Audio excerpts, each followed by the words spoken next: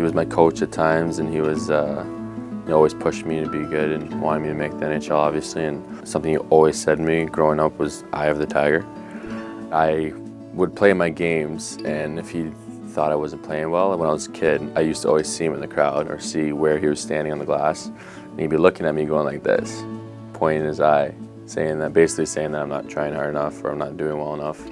And that was his eye of the tiger, and something I knew that I had to get going a bit more. I just always see him in the crowd going like this, or giving me circles, which means I was circling too much and not going at guys. And but that was probably his main saying, was eye of the tiger.